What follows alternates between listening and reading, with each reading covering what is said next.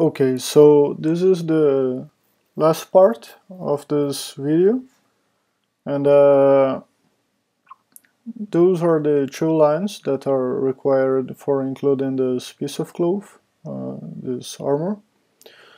So here I'm including a new slot, number 8, and it's the male armor 01, and this slot is receiving this new overlay.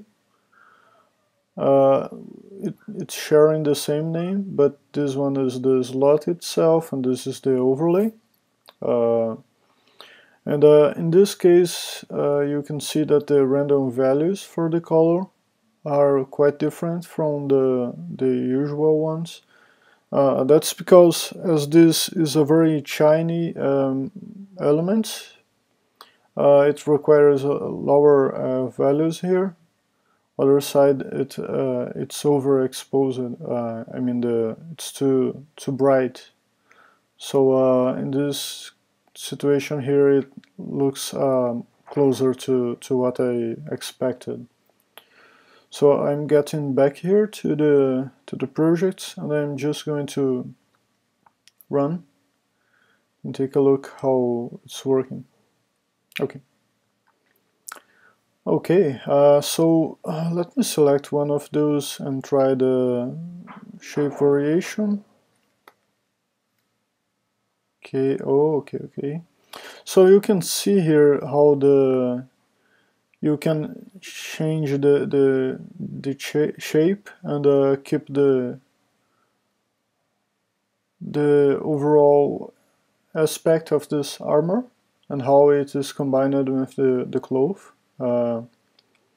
So this is really nice, and you can see how you can have different materials for cloth, skin, and this armor elements simply by changing the values for the specular and gloss, and of course working with the colors themselves. So let me select one of those and show the atlas. As you can see, it's entirely one draw call, and we have this interesting result here. As you can see, the armor itself is extremely small. That's why it's so low resolution here, as this is a huge atlas. So let me just select the normal map so you can see it's the same.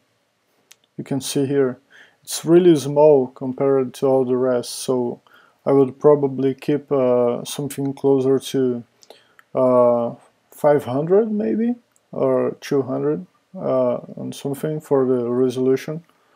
But you can see here how it works really well.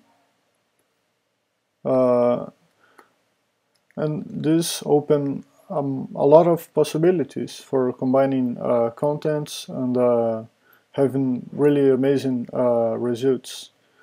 So with this video, I hope you get an overall view of how to create this kind of content, both overlays and meshes. And I hope you have amazing ideas for creating your own content and bring this to a whole new level. So that's it for now. I have a lot of fun recording those video tutorials, and I really hope those will bring new content for the community. So goodbye, see you.